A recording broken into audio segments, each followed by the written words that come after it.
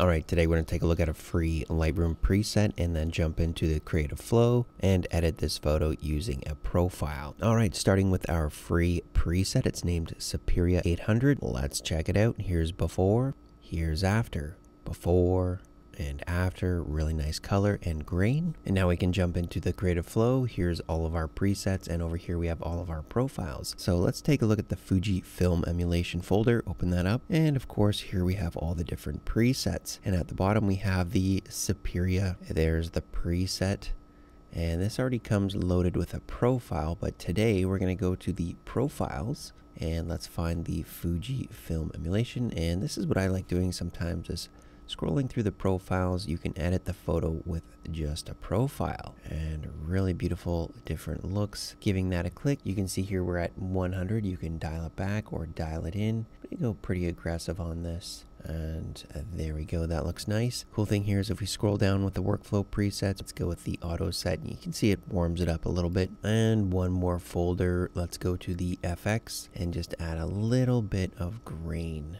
And there we go, totally different way of editing our photo. Let's check out before and after. Here's before and here's after, before and after, and here's a nice side by side. All right, if you want to download the free Lightroom preset Superia 800, go to presetpro.com, look into the free tab and check out new presets. Thanks for watching and see you in the next video.